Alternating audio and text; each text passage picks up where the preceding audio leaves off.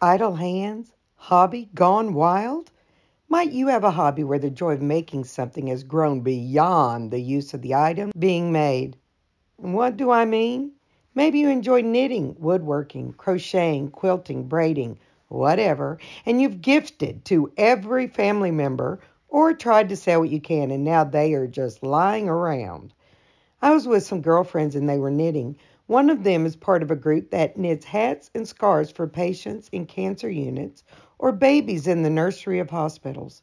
The other friend that was knitting said she had knitted pieces that are now stuck in drawers and closets, not sure what to do with them.